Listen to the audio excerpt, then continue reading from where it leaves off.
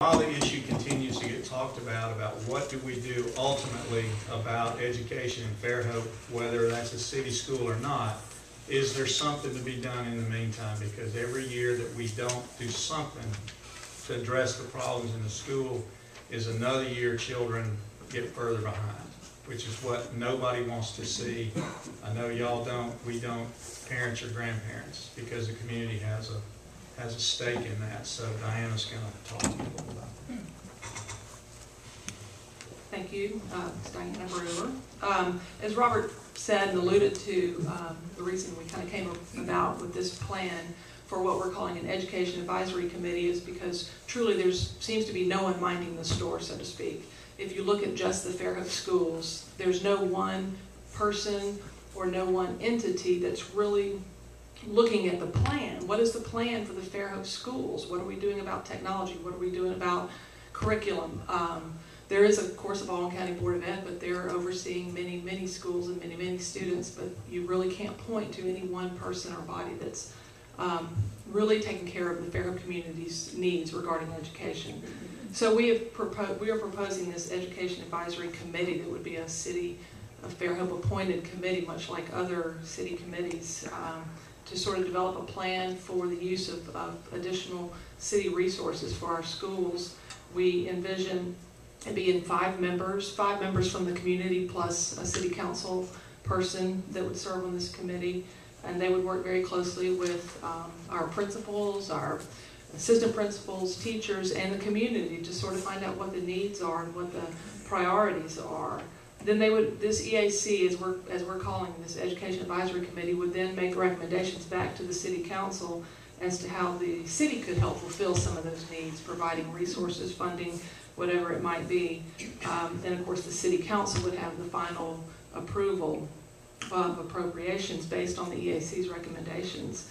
We also would envision that the EAC would work very closely with the school administrators and our own Baldwin County Board of Ed member to ensure that if the city of Fairhope puts in additional funds into the Fairhope schools, that the Baldwin County Board of Ed doesn't reduce the funding that we get to, in place of that. This money or resources or whatever it is on top of what we're already getting from the county, and that would be very important. We put out a timeline here for you. We'd love to see this happen between November and December of this year, and then in the spring, for you all to appoint this EAC by December, and then in the spring, January through March, the EAC would work closely with the community, with the principals, with teachers, and sort of help come up with that list of priorities. What's needed in our schools, what's important to the community at this time, and what can we as a community do to help fulfill those needs. And then maybe in March, the EAC would report back to the City Council with some recommendations. We'd love to see the discussion happen between April and June with the City Council, with the Finance Committee, and see what's available within our own means, within the city, what's available to our schools. As you're working on the following year's budget, obviously we're talking about financial support for the schools, but being able to really have a discussion between April and June about what's available and what can we do. There's potential resources out there.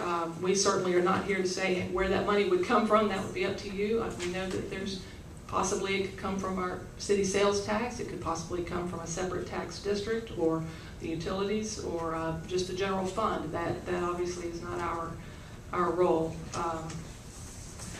And then on the back side, as you'll see there, we have recommendations for what this committee should be made up. We feel very strongly this is not a good to great committee. This is not a yes we can committee or FIF. This is above all of us. And we would like to see this committee be comprised of people who really understand education, who have some experience, whether they're, right here in our community, we have several former school superintendents who have retired here that would bring a wealth and depth of knowledge and experience to the table that could really make a difference for us.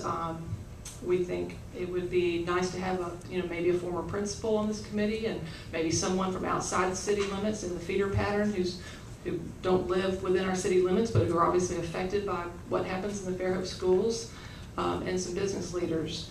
And then we provided a list of 12 names of people that, these are strictly, we know none of these people have been contacted. They may all say no, but it is 12 people that we thought of that have these qualifications that we think would serve our community very well in this role. So, and that's it. There you have it. Well, I said all along that I think we need an educational committee to keep the council and myself abreast of what are the needs in our schools. You know, it's hard to go up there and ask the superintendent or the school board or anybody if you don't know exactly what the needs, because you know you have this group over here that says things, you know, we hear from 5 or 6 different groups. But if we could pull it all together and have one group helping to lead the charge that's independent of the school board that can help us make intelligent decisions, and I think this is the first step. I hope that we also will support Yes We Can initiative, because that's also, whether we go into our own schools or not, if we don't get more funding for Baldwin County schools, it's going to hurt the whole region. And I'd hate to see commerce stop, because when these industries are looking in Mobile and Baldwin County to locate, the first thing they look at is education. And if we're not on the same level with Mobile and Baldwin County and the rest in the area, and one area does real well, like a Fairhope or Daphne or so forth, and the rest of the area is not doing well, I think that really hurts recruitment. And whatever anybody wants to say, business is what generates the revenue for all the amenities that we all enjoy. And whether it's located here or somewhere else, we all benefit from that business being located in Baldwin County or Mobile. So I would hope that that's the thrust of the committee, is to get these thoughts, give us some solutions to the problems so we can make intelligent decisions.